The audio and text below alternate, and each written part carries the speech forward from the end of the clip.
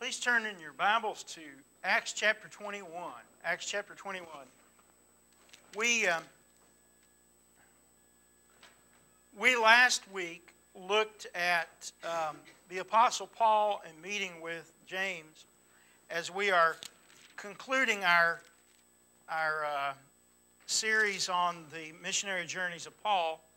And although I said we aren't technically in the missionary journeys of Paul, I at least want to cover through chapter 22, which is when he gets to Jerusalem and what took place from there. And you might say that's kind of a conclusion of those missionary journeys. But last week we looked at what I think is one of the most remarkable things in the life of the Apostle Paul that maybe even hadn't considered or really thought much about. And that was when he is done with all three of his missionary journeys, has started untold congregations and appointed many elders. As a result of his efforts, many people have been baptized all throughout their region, their world, in not only Asia, but even in Europe, and all that we know of the Apostle Paul basically doing, except for just the lighter things in his life, is already done. And he comes to Jerusalem at the very end of his ministry, and after he's done all these things, preached all these things, and what he's confronted with is James, the brother of Jesus, says to him, people have heard about you and heard you've come, and here's what we need to do. We need to have you go take a vow, shave your head, and there's four other guys ready to do it too. You pay for them, pay for yourself, to show that everybody should still follow the old law. And if you remember, we looked at that. And Paul, to his profound humility and to Paul's profound devotion to being all things to all men, does it. There was no obligation to do it. We pointed out that the Apostle Paul was right and James was wrong. I believe James was off base in doing that. James was an inspired author in the book of James, but I don't think James was right on in this place. If he was, it was the sense that he was right because of how it would turn out. Paul is the hero in this. That Paul submits to something that he didn't have to submit to. He wasn't under the old law, nor was anybody else.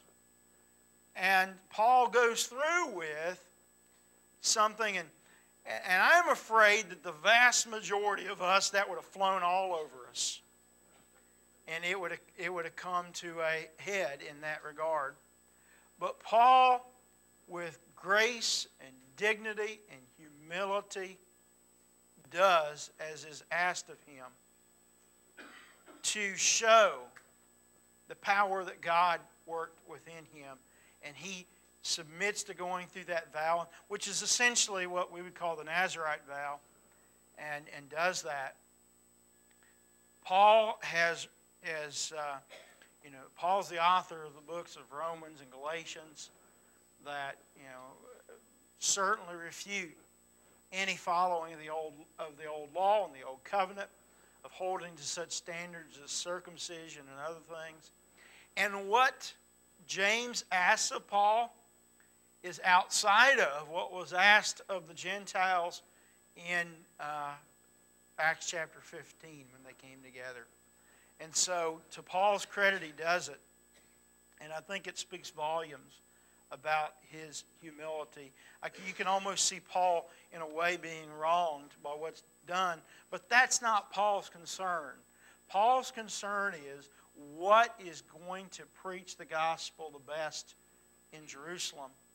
And what that does is that sets up the stage, you might say, for what takes place at the end of chapter 21 and the beginning of chapter 22. Paul preaches in chapter 22 one of the probably top 5 sermons in all of human history in chapter 22. Outside of what you would call Jesus' Sermon on the Mount and Peter's sermon on the day of Pentecost, probably Paul's sermon as far as what it means for Christianity is probably only overshadowed by those two. Because Paul gives in detail, in his own words, his conversion account. And his conversion account is the most powerful conversion account in the Scripture. And when you analyze it, when you look at it, and there are a lot of people that have been converted. Many tens of thousands, maybe millions of people have been converted by a walkthrough of the Apostle Paul's conversion. Because a lot of the strongest elements that people in the denominational world want to say about salvation are absolutely refuted in the conversion story of the Apostle Paul.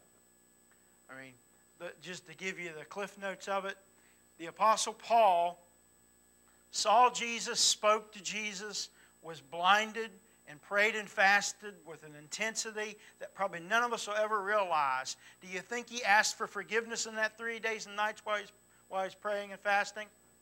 If Paul couldn't pray himself to salvation in that 3 days and nights, nobody can. And he had to arise and be baptized, washing away his sins, calling on the name of the Lord. No vision, no speaking to Jesus, no praying and fasting by his part saved him, and ain't going to save anybody else.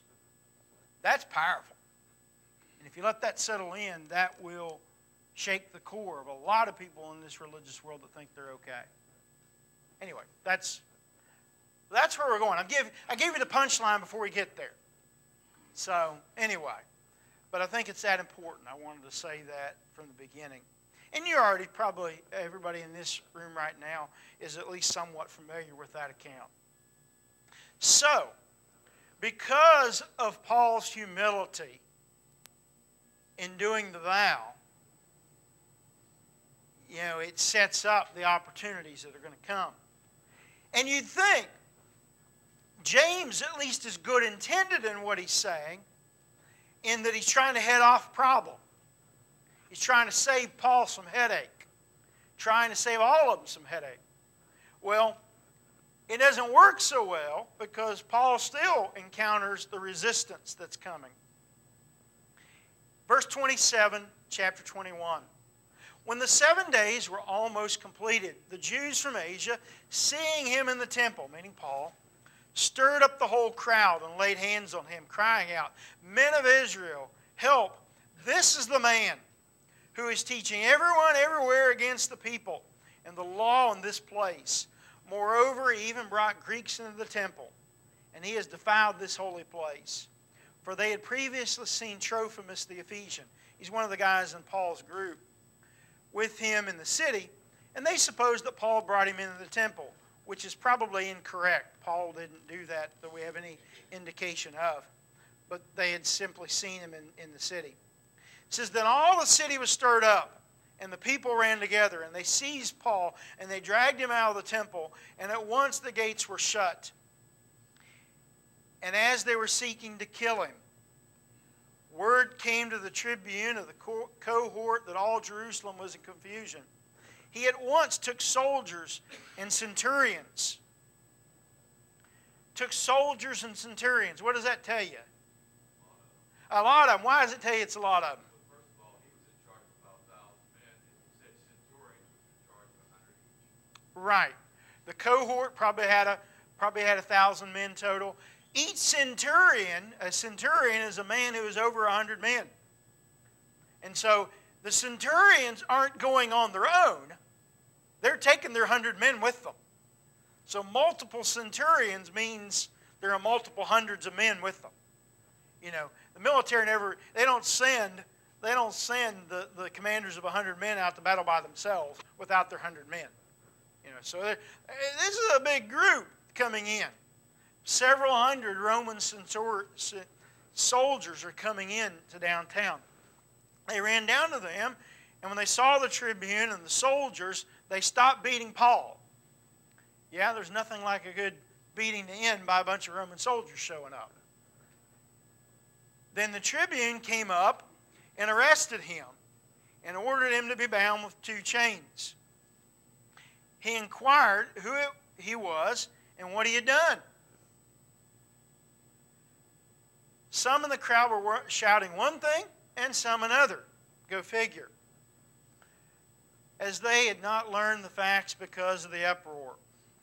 He ordered him to be brought into the barracks. When he came to the steps, he was actually carried by the soldiers because of the violence of the crowd. For the mob of the people followed, crying out, "Away with him." And as Paul was brought into the barracks, he said to the tribune, "May I say something to you?" And he said, "Do you know Greek?" Asking Paul, "Do you know Greek?" "Well, are you not the Egyptian?" Then he recently stirred up a revolt and led 4,000 men of the assassins out into the wilderness. Is that who Paul is? An Egyptian that raised 4,000 men up and took them out in the wilderness? Not exactly. He says, "I am a Jew from Tarsus in Cilicia, a citizen of no obscure city. I beg you, permit me to speak to the people." When he had given him permission, Paul, standing on the steps, motioned with his hand to the people. And when there was a great hush, he addressed them in the Hebrew language, saying, "Brothers and fathers, hear the defense I now make before you." When they heard that he was addressing them in the Hebrew language, they became more quiet. And he said, so here's the scene. They've been beating on Paul, trying to kill him, essentially. And a mob trying to beat him to death. The Roman soldiers run in. And they are able to pull him back. It's so bad that even with hundreds of Roman soldiers around him, they have to carry Paul to get him to the barracks. Now, their barracks would be a jail, is what that's really talking about. Their stronghold.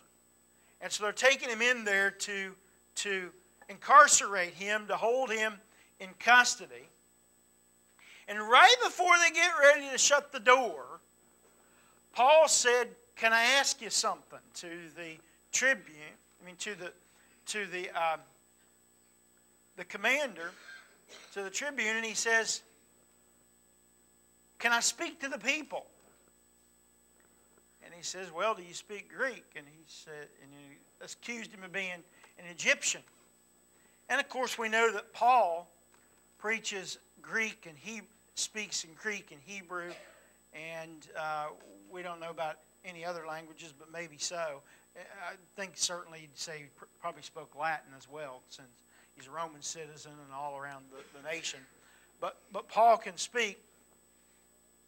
And so Paul, standing on the steps of the barracks, surrounded by Roman soldiers, with the angry mob that just tried to kill him.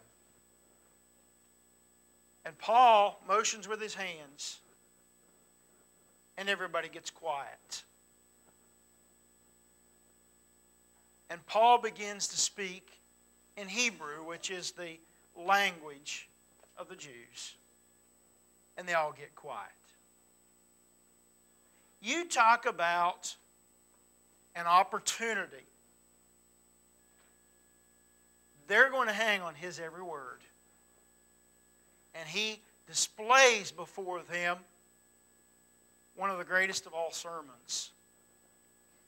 What I would say about this and say about application for us in this is,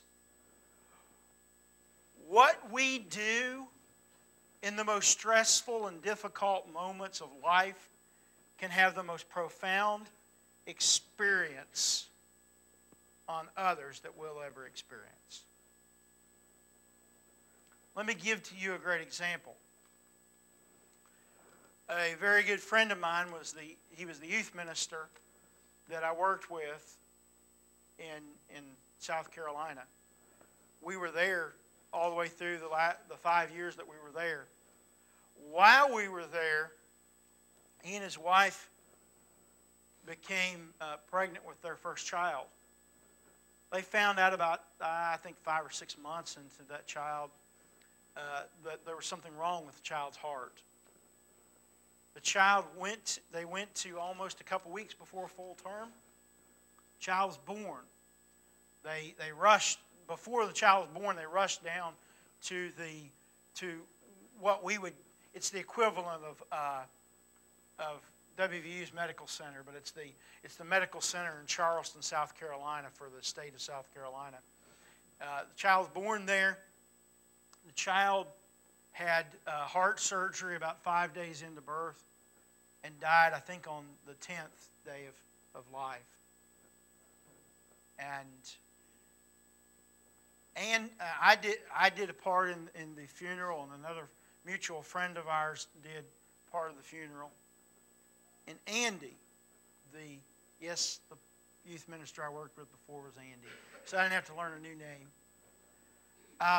And Andy wrote something that introduced his son about that 10 days, about the experiences and his family and such, and read that. And I will tell you, the faith and the power to do that in that moment was one of the most powerful and profound things I've ever experienced. They have since had a girl, and she's having her 3rd birthday this coming week, and so, and they're going to have their 3rd child again, and so they're doing well. But what he went through in that, and doing that at that moment, with all the pain and difficulty and heart-wrenching time that they had, for the 300 or so that were there that day, nobody's going to forget what Andy said. And people are going to look differently at life and their children and whatever because of that. I certainly would have admired and thought greatly of him, even if he hadn't done that. But the fact that he was able to find a way to do that in that moment, it wasn't without tears, wasn't without great difficulty, but that made it authentic. And, it was just powerful. Some of the challenging things I've done, the most challenging things I've been a part of, have had some of the most profound effect. Whether you liked him or not, one of the most iconic views of our history is going to be when George Bush stood on top of the rubble with the bullhorn of 9/11. Whether you liked him as a president or not, you got to admit that was a proud moment for our nation. It's just a powerful moment to see, because that's far outside of our scope today. But if nothing else, he will always be endeared as the president that got us through that difficult moment in time, and that's important. And certainly, I believe he stepped up really, really well in that time to do that.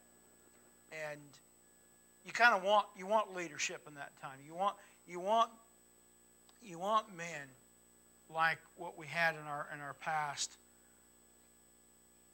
like Truman and Eisenhower and Kennedy and others, that throughout different times in our human history, men like Lincoln and Washington and Grant and others that have stepped up in difficult times in our nation. Because of what you say and do then really matters. Now, I'm probably never going to be in a circumstance quite as rich as Paul's, and I doubt you are either. But how you do under pressure, under difficulty, speaks volumes to those around you. Because when everyone else's life is falling apart, and you show faith, you show grace, you show dignity, you show mercy, that speaks profoundly. Some of the greatest examples of things I've seen in my life are Christian brothers and sisters I knew that were going through the ringer, but yet showed faith. And I think we would recognize that too. Showing the power of faith through those difficult times. And here Paul is in this moment. Why would Paul go through the vow? Why would Paul go through the persecutions? Why would Paul put up with all of this? It's because this moment is going to be a moment that is going to be recorded for all time and have a profound impact on the church, Christianity, as long as the world stands, and as a result for eternity. You think about that. Okay, before we get into his sermon, any questions or comments? Let me make sure I drive the point home. In your workplace, in your family, in your neighborhood, when life hits hard, how we act, how we live, what we say, what we do, can probably speak more profoundly in other people's lives than any sermon I'll ever preach.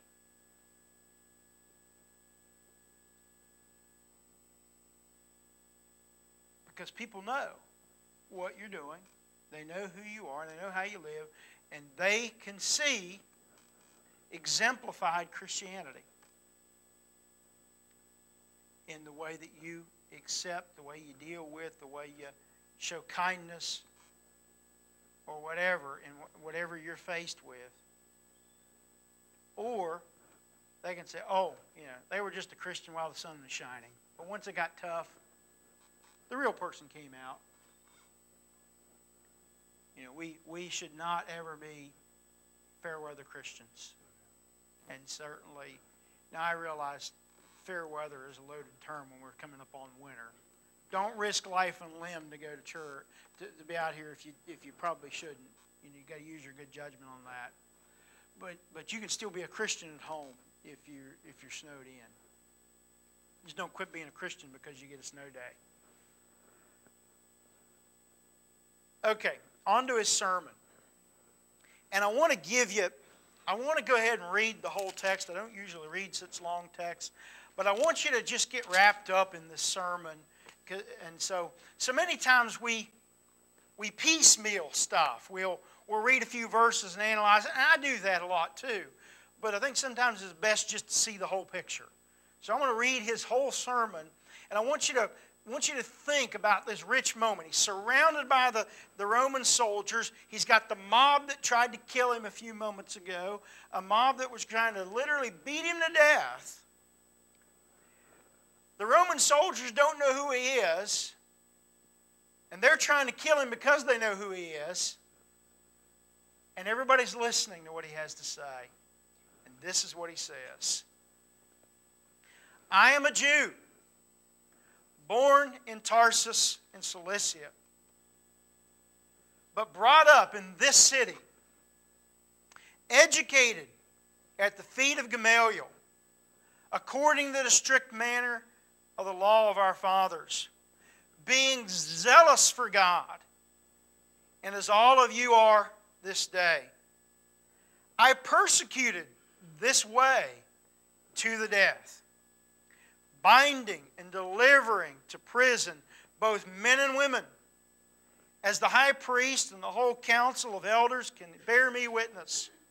From them I received letters to the brothers, and I journeyed toward Damascus to take those also who were there and bring them in bonds to Jerusalem to be punished. As I was on the way and drew near to Damascus, about noon a great light from heaven suddenly shone around me. And I fell to the ground, and I heard a voice saying to me, Saul, Saul, why are you persecuting me? And I answered, Who are you, Lord? And he said to me, I am Jesus of Nazareth, whom you are persecuting.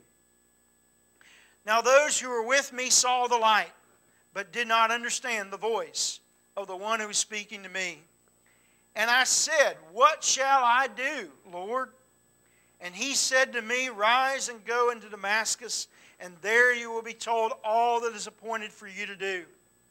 And since I could not see because of the brightness of that light, I was led by the hand by those who were with me, and came into Damascus. And one, Ananias, a devout man according to the law, well spoken of by all the Jews who lived there, came to me, and standing by me said to me, Brother Saul, receive your sight. And at that very hour I received my sight and saw him. And he said, the God of our fathers appointed you to know his will, to see the righteous one, and to hear a voice from his mouth. For you will be a witness for him to everyone of what you have seen and heard. And now why do you wait? Rise and be baptized and wash away your sins, calling on his name. When I had returned to Jerusalem and was praying in the temple, I fell into a trance and saw him saying to me, make haste and get out of Jerusalem quickly, because they will not accept your testimony about me. And I said, Lord, they themselves know that in one synagogue after another I imprisoned and beat those who believed in you. And when the blood of Stephen, your witness, was being shed, I myself was standing by and approving and watching over the garments of those who killed him. And he said to me, go, for I will send you far away to the Gentiles. And it was on. He had to say that swear word and their idea of Gentiles. And they were, look at the next verse right after his sermon. Up to this word they listened to him, then they raised their voices and said, away with such a fellow from the earth. But they heard everything he said up to then. When you look at that sermon, you realize Paul said, I was one of you.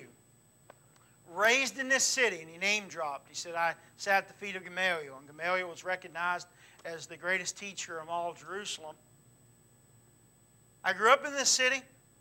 I sat at the feet of Gamaliel. When the way began, which was one of the common names for the church in the New Testament, when it began, I persecuted it.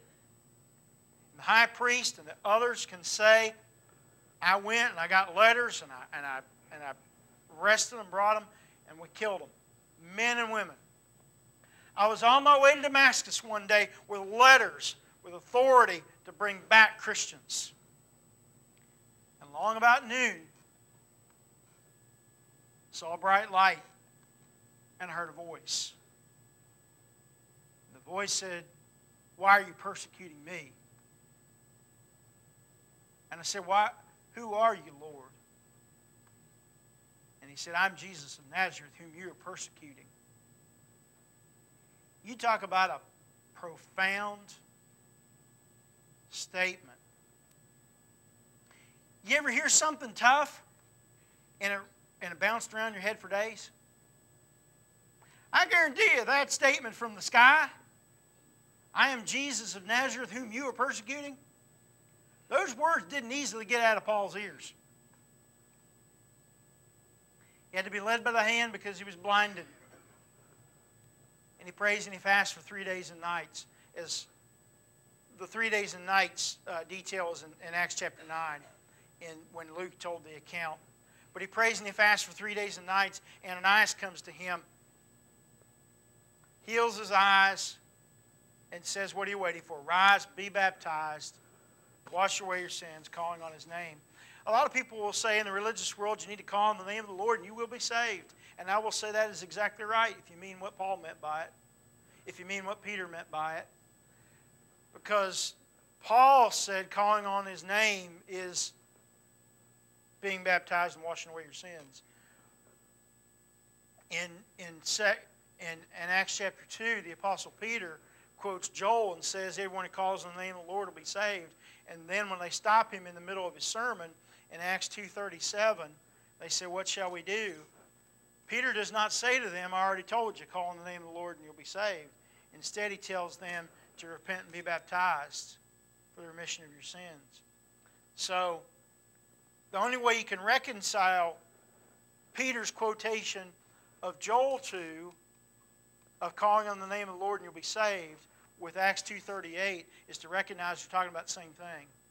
That repentance and baptism is a calling on the name of the Lord. It also dovetails rather nicely with Acts 22:16 in this text, that calling on the name of the Lord is to submit to the Lord by belief, by responding to the Lord's invitation, by a repentance, as we see in Acts 2:38, by an acknowledgement or a confession of Jesus as our Lord, and being baptized. When you look at that sentence, I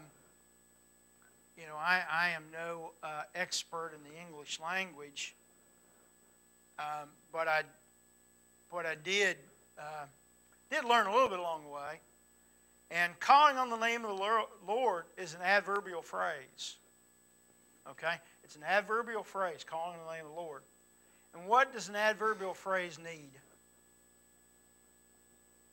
It needs a verb, doesn't it, to describe? There are 3 verbs in the sentence that is there. What are the verbs in Acts 22:16? There is rise, be baptized, and wash. I don't think anybody would suggest that standing up is calling on the name of the Lord. I'll let you pick which one of the other 2. Be baptized or wash away your sins. Being baptized is what is told. Washing away your sins is descriptive of what being baptized is. We call on the name of the Lord by being baptized. We are submitting to the Lord by coming to Him in the way that He has given to us in Scripture and being baptized in that regard. That's what it means to call on the name of the Lord. If you can speak to Jesus and be unsaved, if you can see Jesus and be unsaved in a miraculous conversion, because people say, well, I saw this light, I felt this in my heart, whatever. I guarantee you whatever they saw and felt wasn't more intense than this or authentic than this. We'll even give them that it was true. I don't believe it, but we'll even say, if what you saw and heard was true, it's not greater than this. Many times people will say a sinner's prayer, and it takes them a minute to do it. I doubt many of them have the intensity of the blind Saul praying and fasting for 3 days and nights. And if he said, forgive me, I bet he said it 1,000 times in that 3 days. I mean, who wouldn't? I mean, it's just nonsense to think that he didn't ask for forgiveness in that 3 days. You know, you get confronted with the fact that you are killing Christians, and Jesus takes it personally and says, why are you persecuting my Christians? He didn't even say that, does he? It's even more personal. Why are you persecuting me? That is a do not pass go, do not collect $200, go straight to eternal damnation moment. Really. When you get confronted by the Almighty God that you're persecuting me, you're sunk. If it were not for the grace and the mercy of Jesus Christ. The grace and mercy of Jesus Christ is intervening. But what does Paul have to do? Jesus does not tell Saul how to be saved. What does he say to him? Go to Damascus and what? Wait, There you'll be told what you need to do. The arrangement to catch Saul's attention was a miracle. But Saul had a man explain to him the gospel just like everybody else. Saul had to hear the gospel preached by a human being, taught to him by a human being, the same as everybody else. Yes, Jesus caught his attention in the clouds, but it was a conversion in essence just like ours.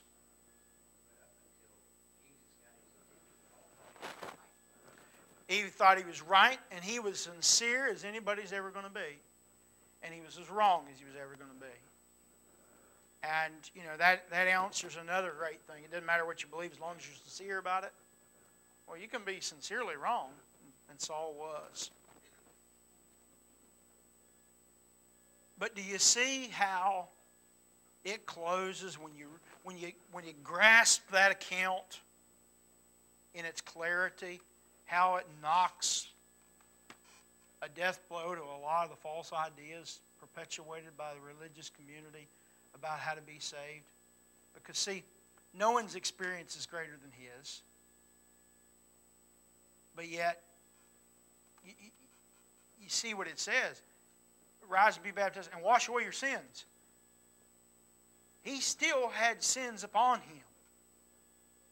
He was still a condemned sinner before God. He still needed those sins washed away. Although he had seen Jesus, spoke to Jesus, prayed and fasted for 3 days and nights, the sins were still upon him. It was only after the baptism were the sins removed. Paul did not see the light, pray, was forgiven, and then baptized. The sins were only washed away after that. Yes? Oh, absolutely. Oh, yeah. Oh, yeah. I mean, he had been wrong up to that point, but you better believe he believed in Jesus. Absolutely. And, he had a real crisis of identity, a crisis of where he was going to go with his life. What do you do now? You spent your whole life preparing for this moment to persecute the church and doing a pretty good job of it, and now come to realize not only it was all for nothing, it was complete opposition to God. Someone so sincere about trying to do what God wanted realized he was doing the exact opposite of what God wanted. That reality had to set in hard in that 3 days. And yeah, he's got faith. To say that he doesn't have faith at that point is kind of ridiculous. To have spoken to Jesus, seen Jesus. So he's got faith in spades. I think we'd agree with that. Is he repentant? I think it's ridiculous to suggest he's not repentant. He's pretty humbled. Confess? I bet he confessed about anything at that point. Prayed? Sought forgiveness? I mean, does anybody's conversion story beat that? No. I don't think anybody's does. And what saved him, what washed him away of his sins, was to be baptized. If there are any exceptions to the salvation plan that we see in the New Testament, it should have been him. But there wasn't an exception made for him. In fact, he exemplifies the rule, you might say, in that regard. In the fact that even Jesus didn't tell him what he needed to do to be saved. He just simply said, go and it'll be told to you what you need to do to be saved. And so it is that message that we share to others. That message that Paul gives in this text, I think outlines it in great power. Now, he goes ahead and says, you're going to go to the Gentiles. And that angers everybody. But only after he said his piece. If he'd have said that at the beginning, they wouldn't have heard what he said.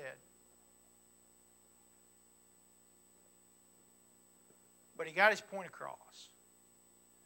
And undoubtedly, there would have been some that heard it that day, that thought about it, that thought about it, that thought about it. And there were undoubtedly some that probably became Christians ultimately as a result. And we'll never know.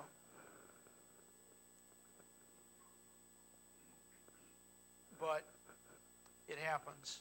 Okay, we are about 2 minutes late, except for the 2 minutes we started late.